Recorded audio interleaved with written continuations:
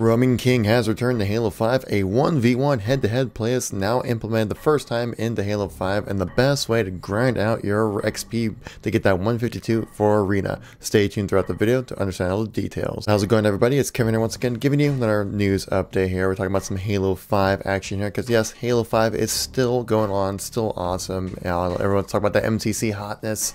We still got Halo 5, and it's still great. And we got some new updates coming for you guys right here. And so in this video, I'm going to talk to you guys all about that. So if you like these information videos, please make sure to tap that like button. Let me know you want to see some more content like this. Leave a comment down below what your thoughts are on the video.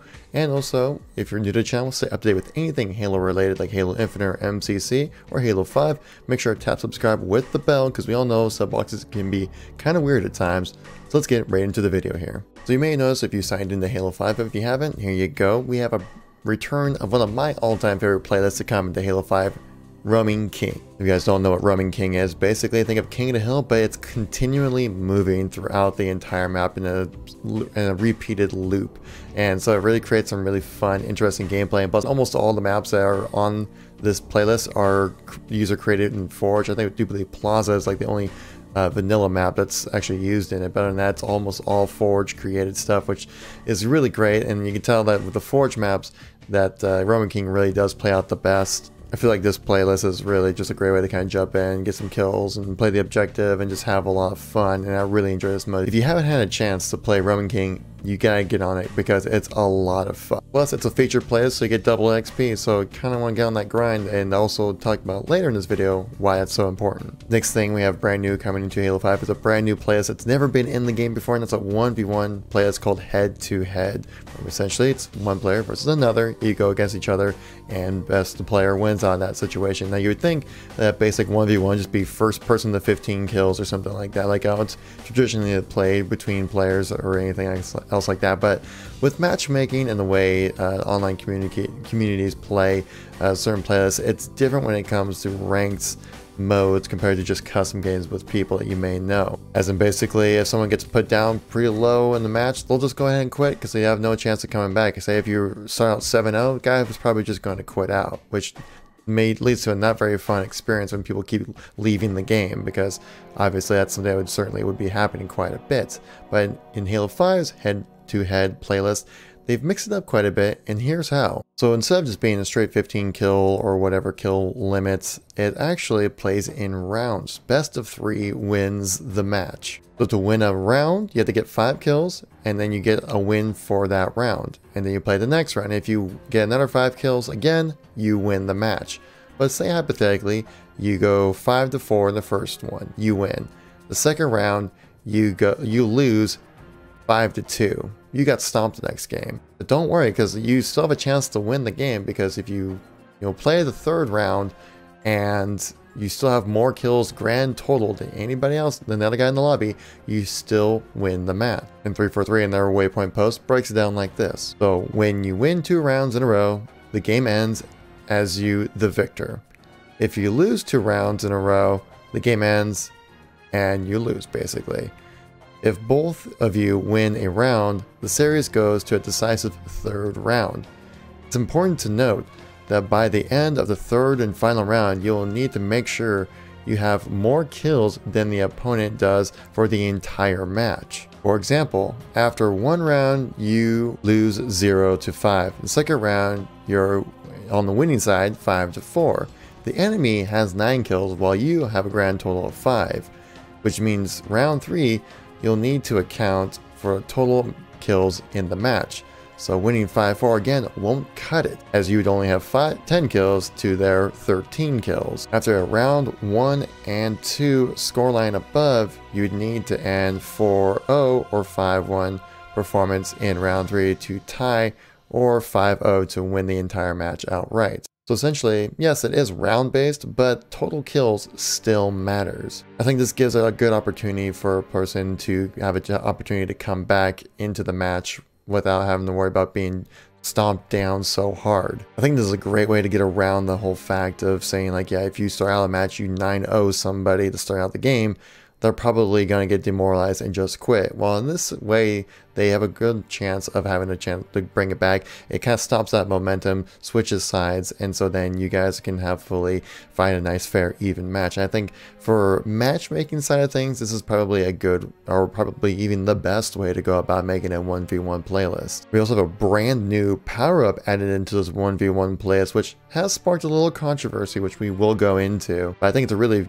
unique aspect of what you can accomplish in Halo 5 Forge, and let's get right into it. So it's called the Sense Power-Up. We found while playtesting this 1v1 mode that general power-ups cause too much of an advantage for another player to have. Obviously overshield, invis, or something like that, super advantageous in a 1v1 where basically you're going to be completely outgunned almost every single time because of power-ups just being that powerful, and they're designed more for the 4v4 experience. So Blaze from 343 thought of how do we still have power-ups because they're fun and advantageous things to pick up in the game, but not have them be completely overpowered.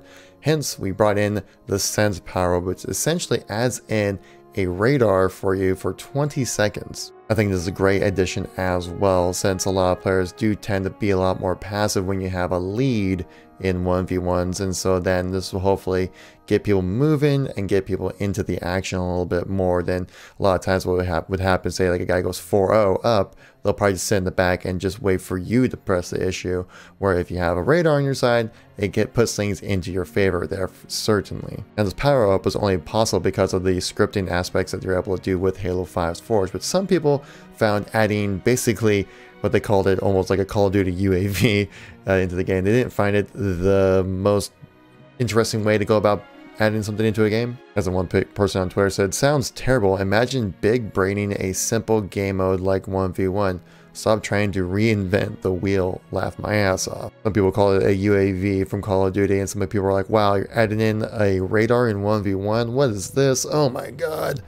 Without actually ever playing it. Now this only does last for 20 seconds, so it doesn't last too long. And I believe it's actually the 40-meter version, so I think it's the same one they use for like Warzone or Big Team Battle, I believe, as well. It uses 40-meter radar as well. And so like I said, I haven't had time to really dive too much into it. I played a lot of the Anthem demo this weekend actually, but I will get into this 1v1 playlist. Probably do a live stream of it as well. I think just like having a temporary radar does help kind of keep the flow of the action going, because that was my biggest issue when it comes to 1v1 playlists, is that people can be very, very passive, and it becomes much more of a cat and mouse game rather than people trying to seek each other out, get in the actions and fight. They look at more just like, how can I bait somebody around a corner? So I think adding the round-based changes and also this Sense power-up, I think really helps make the game mode a much more playable and enjoyable experience. And I don't think this is big braining the idea. I think this is some way to add power-ups to pick up in the game, because one, it creates movement, and two, they're just fun additions to the game that kind of give you an advantageous part. And also I think it's only 20 seconds and it's not going to last that long, and I don't think it's going to be that big of an issue, because it's just like your emotions. Again, we just need to let the community play a little bit longer to see what the whole thing is about it and how they feel about that. And also, since we do know that a lot of Halo 5 maps are designed for 4v4 in mind, that they're quite large compared to previous Halo games, so you're probably thinking, oh god, I don't want to play like a 1v1 on like Coliseum, that's going to take forever. Well, that's because they added in Forge, specifically designed Forge maps for this, and I actually do recognize some of these maps and played on some of them, and some of them do play very well. You can't have 1v1s on Plaza for matchmaking and ranks involved with it. It'd just be so slow and boring. You can't have that. And for all you arena grinders, this is a great chance now to get your 152 if you only play arena, because right now they have the Arena XP Boost Pack right now in the store for rec packs to pick up. It drops 20 legendary XP boosts for you to use. I've spent 300,000 rec points to get 2 of these packs, so I was able to pick up 40 of them, and I've been grinding. And the great thing about this is that you can play on the Roaming King playlist, which has been granting me, with the boosts on, anywhere from 9 to 11,000 XP per match, which usually lasts about 7.5–8 minutes long, compared to say Team Arena, which can be all the way down to possibly like 1,500 XP. So keep that in mind when you're playing the games, guys, because definitely want to use those XP boosts the most effective way possible, because it's going to be rare when these packs come around, but when they do, you want to spend your hard-earned rec points on these packs if you want to try to get that 152. Don't forget to jump in and sell a bunch of Rex as well. So if you don't play Warzone at all, sell all your Rex. You can probably earn another set of pack right there. If you guys don't know about it, there is an extension for Chrome, which will show you how to mass delete a lot of your Rex from Warzone. I do have a video about this. I'll link it in the description down below. So get on that grind, everybody. But yeah, that's the entire video. Thank you so much for watching. What you guys' thoughts on the recent update in Halo 5? What are your thoughts on the 1v1 plays and some of the changes they did with it? I think they're actually really good changes, but I want to see what your comments are in the comment section down below. I do read all of them and try to reply to most of them as well. If you enjoyed the video, please make sure to tap that like button. Let me know you want to see some more content like this, and it greatly helps out the video and channel. And stay up to date with anything Halo related, please make sure to tap subscribe with the bell. Check out the videos on the screen right now if you missed any content from me, or if you're new. I'll catch you all in the next video. Peace out.